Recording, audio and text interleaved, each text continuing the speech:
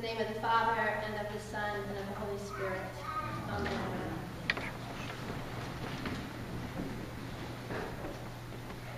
How many of you are comfortable with Jesus sitting in judgment on you, separating the sheep from the goats, telling you these things that last for eternity? You like this part of Jesus? How many? We've got a few brave people. How many of you are afraid you might be a goat? Oh, a few hands. Okay, we got a couple. How many of you are hopeful that you are a sheep?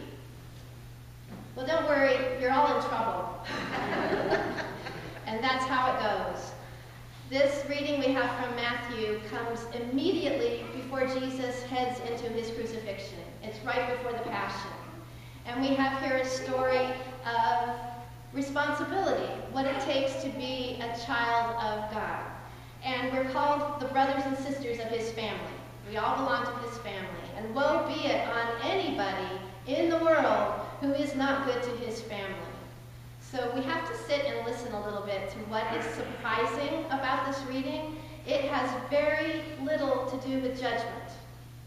It's silly, isn't it? Because it has judging all through it. But it has very little to do with judgment. It has to do with catching you by surprise. So let's look and see where the surprises are, and it should be a little surprising where they are. He tells the people on his right, and let's say that is Jesus on the throne up there, and you all happen to be on the right of Jesus. He tells you all that you failed to see him. That's where you're getting the judgment. You failed to see Jesus. You accept responsibility that you fed the hungry and that you clothed the naked. You did your good prison visits, and you went to visit parishioners at home. You gave food. You gave of yourself. So there's no argument there. You're good sheep. You're following your shepherd. But you fail to see Jesus. And it says that you all reply, when did we fail to see you? We did all those things, right? But you didn't look into the eyes of suffering. Because if you don't look into the eyes of suffering and confront suffering at the most intimate level, you're not seeing Jesus. You didn't see Jesus. We tend to say our prayers looking up to God. I know I do. And I love this mosaic. I love coming in here and letting my eyes just rest on him up there. I feel safe. I feel included. But we're told, do not look for me up there, like I told the kids. You go out and find the neediest member of this community, someone who is forsaken and unloved, and look that person in the eye and minister to them, and you will be ministering to me. Now, goats, you're on the left side of Jesus up there. The goats are not defending the fact that they didn't do any good works. They admit they didn't do anything good. They knew that they didn't go to the hospitals. They knew that they didn't pull out food from their pantries, and the best food, I might add. They knew that they didn't do works of mercy. There's no argument about that. They're proud of being goats, right? But they said, when did we not see you? How did we miss you? Because if we'd seen the king coming with all of his glory, Lord of Lords, King of Kings, we would have done anything to help you so that we could be thought of a little higher, right? We want God to think a little higher of us. So of course we would have waited on you hand and foot, dear Lord, King of Kings, and giver of gifts. Give me a gift. They're not saying that they didn't do the work that they didn't do. They didn't do the work, but they're saying we're surprised that we could have seen you in those people. They're surprised. So this is what we need to ponder on, that we have a God that is already sitting at the right hand of God. We believe that. But we're told not to look for him there. We're to go out and find somebody that looks a lot like Stephen Hawking, for instance. How many of you have been following the story of his life and have some of his books? This absolutely brilliant mind in a body that's shriveled up and looks rather tortured, and he speaks through a device that's not a voice, it's a mechanical sound. And it's hard to look at him in the eyes. But that's where we're supposed to look for Jesus. If you want to go to a prison and see the people on death row and have some intimate contact with them, that's where you find Jesus. And that should make us uncomfortable. We're not very comfortable. Or go find a homeless people at Grand Central Station rummaging through the trash. I saw one on my way home last week. He was going through that trash like it was nobody's business. He obviously did it a lot, and he knew what he was looking for.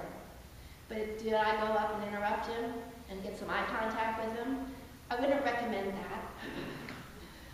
That's not what we're supposed to do. But we're supposed to see the things that come to us naturally. In your daily life, when you have the opportunity to be of service, don't just give with one hand while you're on your cell phone with the other. You know what I'm talking about. We have to give our whole self to the ministry that we're called to. We are not comfortable with a Jesus that is humble and hurting. And that is why when Jesus was raised up on the cross, his friends had deserted him. That's not the game plan that they were rooting for. They wanted him to be royal and take care of them.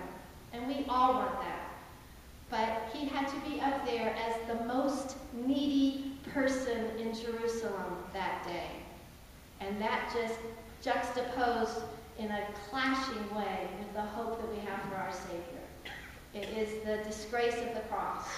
And we don't like it. It's just a disjunct. It doesn't work.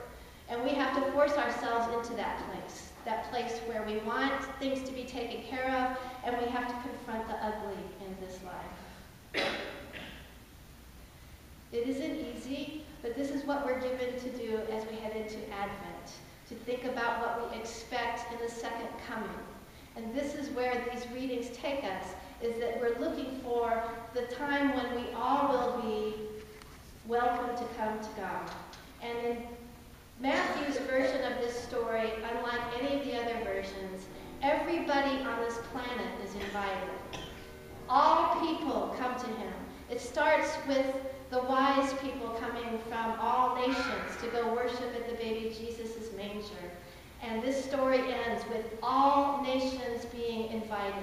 Everyone. The word is ethne, or ethne. Ethne, this is your word. Ethne means all people.